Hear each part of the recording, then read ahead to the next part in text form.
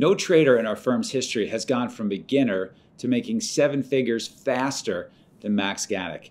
And in this video, he shares secrets from how he grades setups to how he uses daily levels and volume indicators to predict movements with amazing accuracy. I'm Mike Bellafiore, and we're one of the top proprietary trading firms located in New York City since 2005 and proud to develop numerous 7 and even 8-figure per year traders. Watch, take notes, and learn from a star young trader on our desk so you can grow your trading account. So this first, a little quick background. I started at S&B in January 2020, and that was basically just right after graduating school.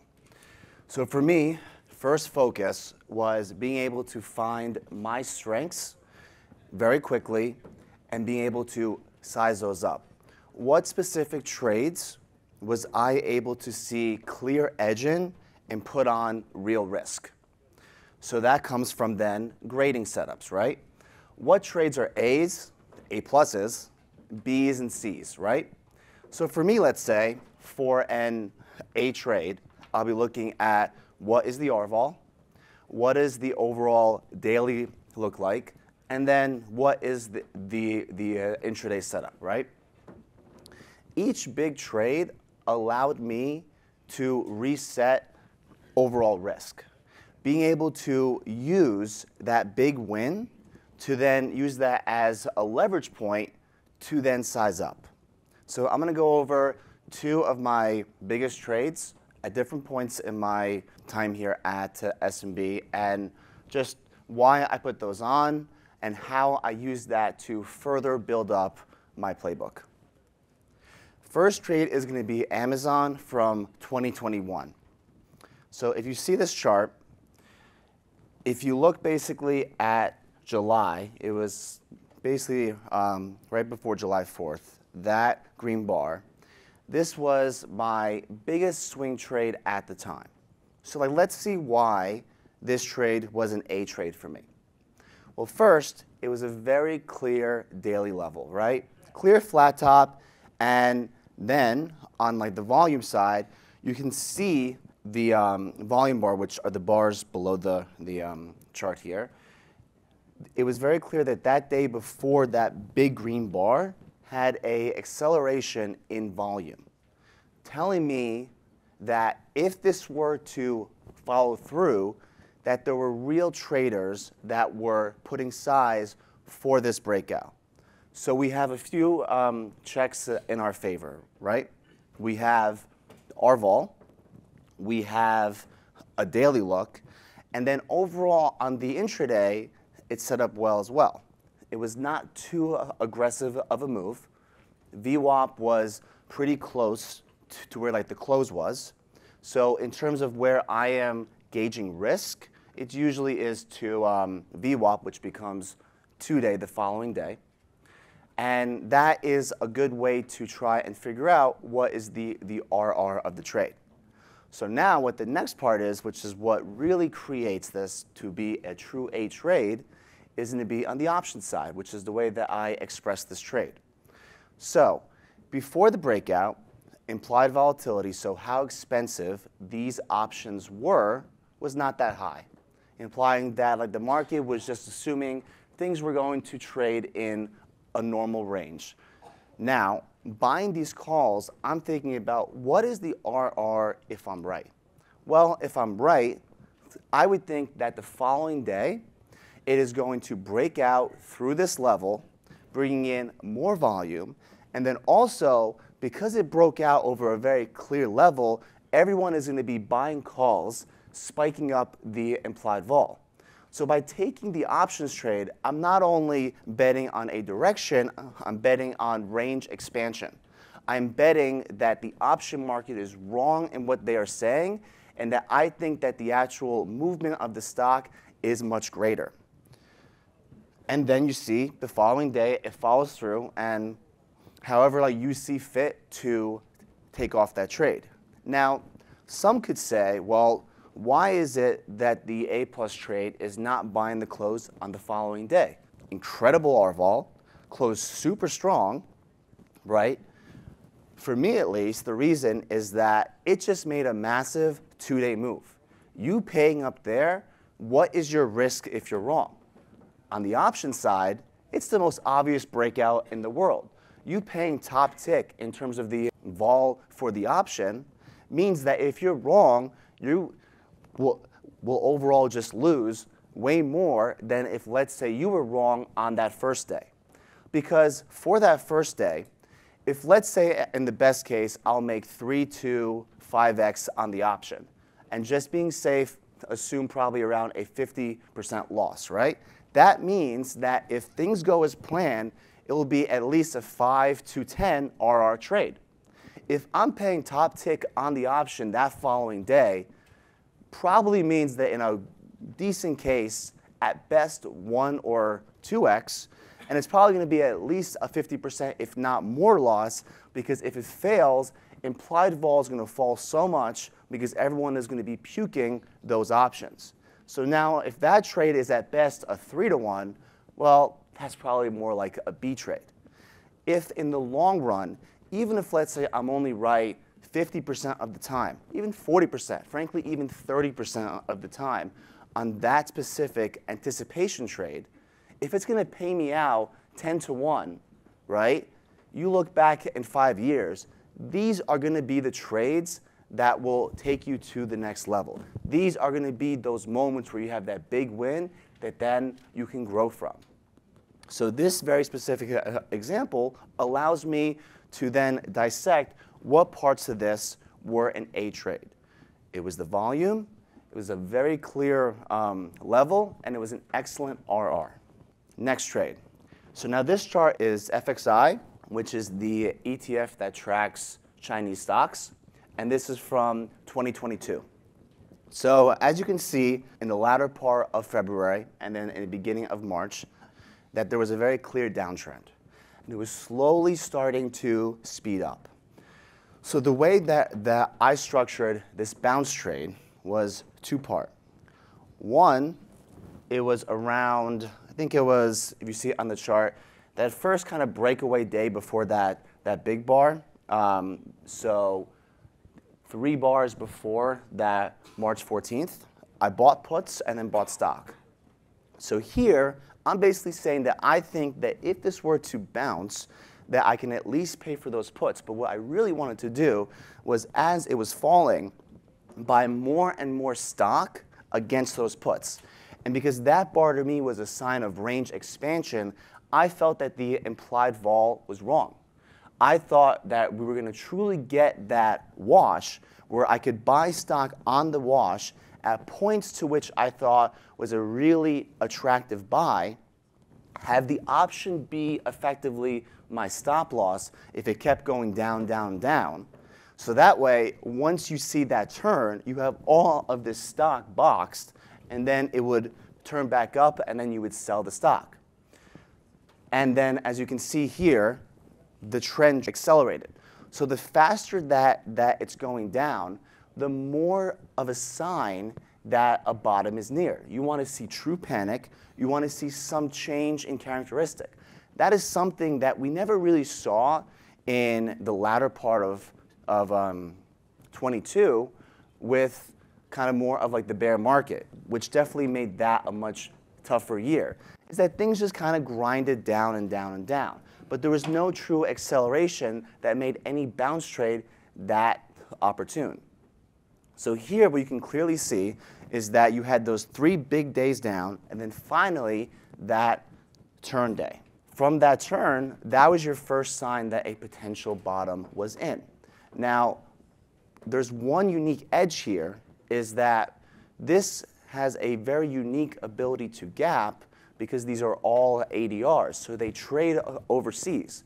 So seeing in the US that finally buyers stepped in, supported VWAP the entire day, is your first sign that potentially overseas markets will see that as a sign of support and then follow through.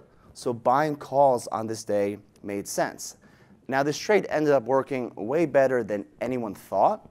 I think that at the time we were just kind of hoping that it would fill that first gap. So just for context, where it turned was basically 25, 26, and then each little bar is around $1. So that first gap is 29, and then the start of that big green bar would be 30.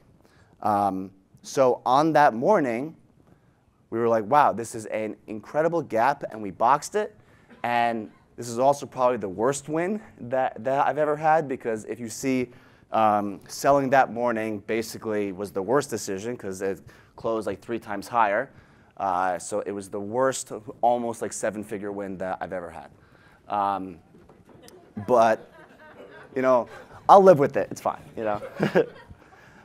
Now, also going towards what is not an A trade. Well, you finally see this big turn day, massive volume, like the most volume that this has ever done by a factor of 2. Are you going to be that trader buying the close when it's up probably 3 ATRs from the open, and it just turned probably 8 ATRs from the prior day? I mean, it is the first turn day. Well, it's very clearly a sign that your RR is not there. One, you would be buying a close that is right back into daily resistance. One thing that I'm always looking for swings, or even just for breakout trades, is what is the overhead in that trade. If there is overhead, it is much less likely to work.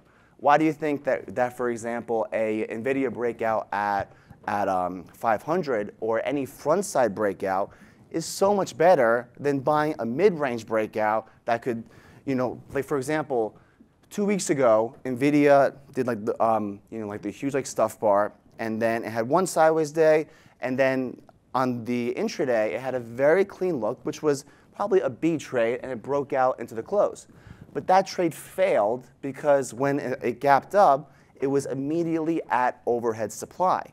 So these are factors that you have to think when it comes to trying to gauge RR.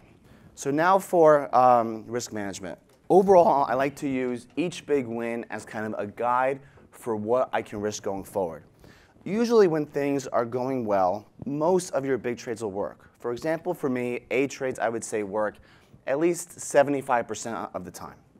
So I want to be able to say that I really shouldn't give back more than half of that last A trade. And it allows me to have a clear point to which I need a mental reset or a playbook reset, a sign to which something is going wrong. Now, in 2022, I did not do this well. From, I think it was July of 22 to September, I basically gave back half of my year. So now what I did from there was go back to basics, right? Focus on A trades. Focus on what I know I do best and cut out everything else. How do I put a bottom or a trough in my P&L and then start to build back up? And the exact same mentality. Once I finally turn, how can I use that last win to go from there? So if let's say like you're down $1 million, right, from just like worst case, how could I go from being from minus like 1 million to then only down like 750? Great. That is now the worst case. Under no circumstance do you let any big trade get you to worse than that low point. And if you do, something is really wrong, and you have to see why your A trades are not working. And you keep building and building and building, and it gives you that mental comfort to push size. So especially like when you're falling, it's so easy to think, what is the worst case? But once you find a mental point where you feel some sort of relief and you're in the right mindset, it's much easier to think, even in a drawdown, okay, I'm only really risking this little part of my bounce back, and just like focusing and not getting below that worst.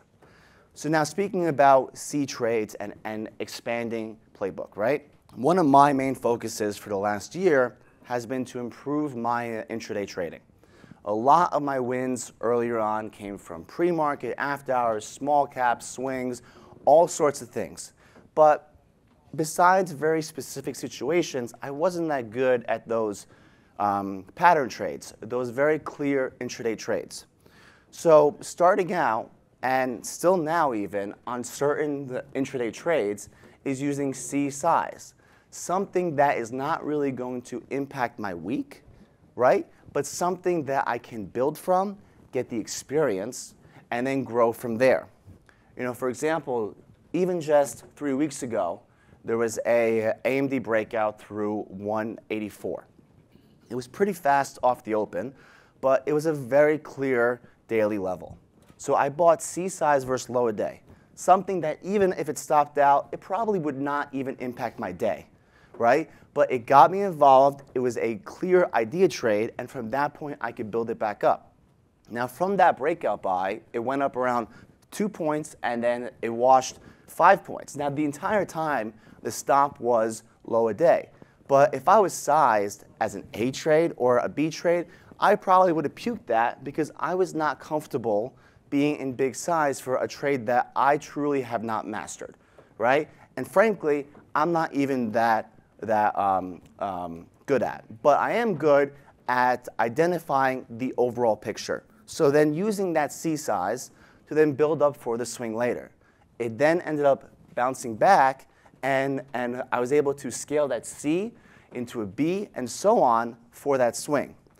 Also, just with other intraday trades, if you can get better with that specific intraday trade, and now you're seeing, well, those C trades are actually working a good amount, well, now that can become a B trade, and so on. Every trade has to start from somewhere, but it's important that you separate it out so drastically from those A trades, so that way what is making up the week, the month, the quarter is going to be those huge trades. That really is what should be defining your overall success. And then lastly, truly just like focusing on areas of strength. So when I started out, I was really, and you know, for the most part, like this still is my like main strength, is going to be quick momentum, it's tape, it's scalping. Especially early on, 2020, there was so many fast momentum trades that were truly A trades every day, nonstop opportunity.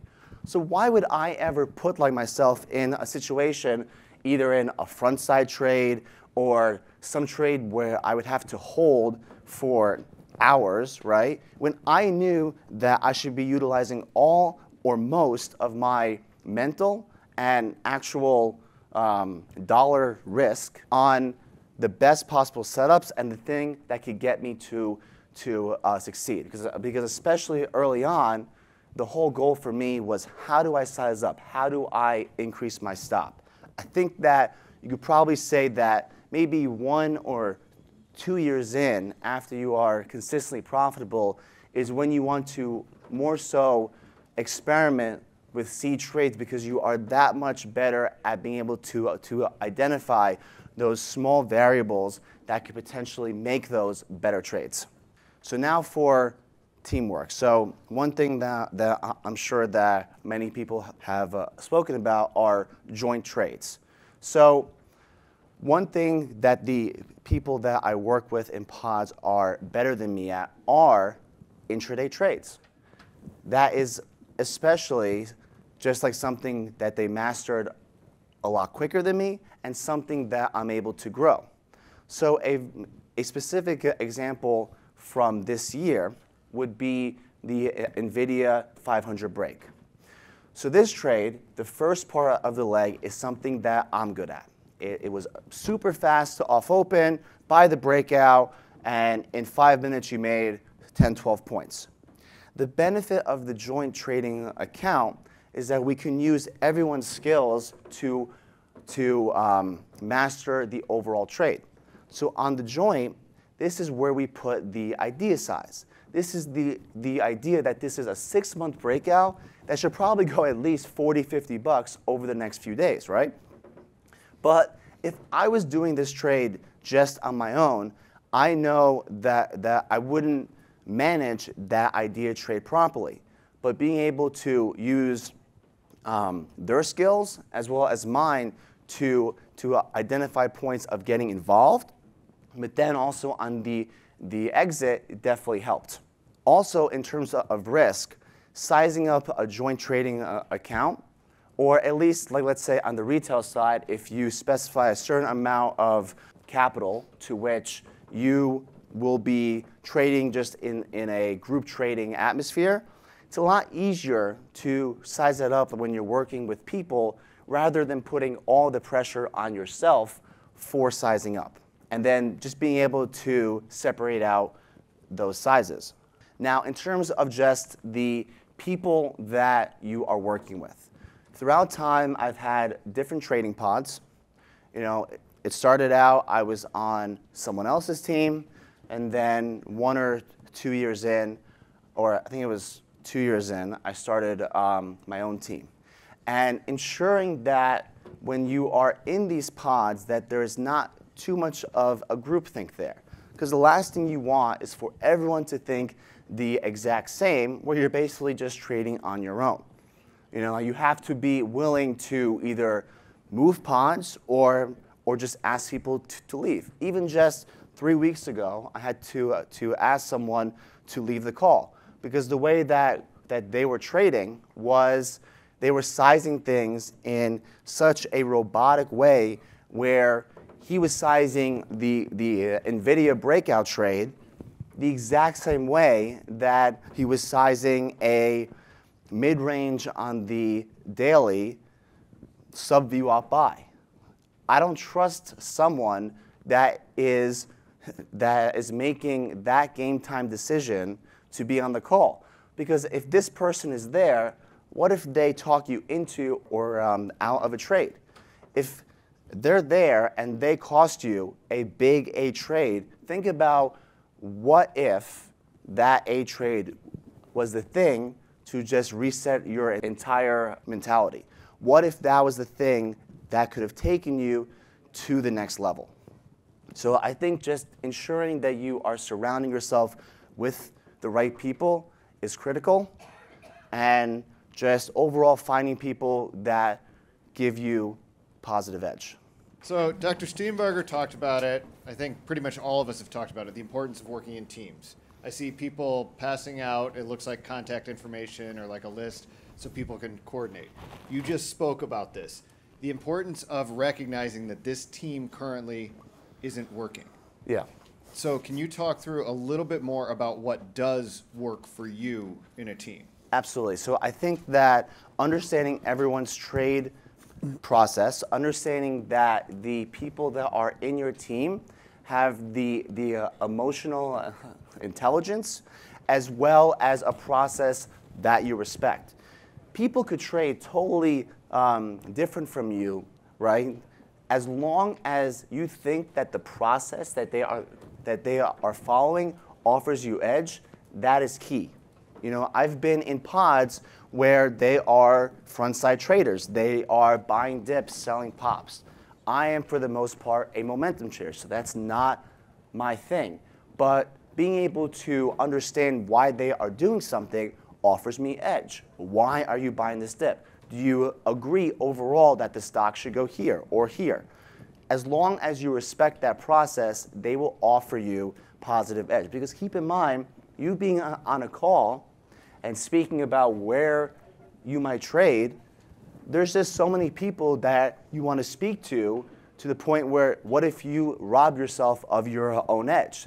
Because if you're saying I'm going to buy X breakout on a small cap, if you're saying this to 50 people that offer you zero value, if then everyone goes in and buys that breakout, you're probably going to create slippage and a potential that the trade would go like that much worse. So ensuring that everyone in that call is offering you as much edge as you are offering them.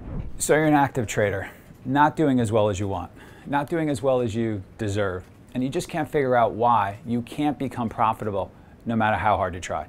Well, let me show you why. This is your competition. The traders in this room. This room right here is full of elite traders, some of whom are making 7 and even 8 figures a year. In fact, our top guys have made nearly 20 million each in net trading profits in a single year. Let's head to my office so I can share more. So you're probably used to seeing videos of lavish trader lifestyles, trading gurus trading off of the laptop for an hour a day, heck, maybe even 15 minutes a day, and then them relaxing on some secluded beach for the rest of the day. Well, all I can tell you is that our traders train, like pro athletes. They live and breathe the markets and are continually working on their trading skills. Because at our firm, that's what we found it really takes to make it in this game. I'm Mike Bellafiore, co-founder and managing partner of S&B Capital, one of the world's top proprietary trading firms located in Midtown Manhattan. And we're always looking for trading talent to hire and develop. And not just to trade in-house on our desk, but also to trade from their own home, entirely using our firm's capital.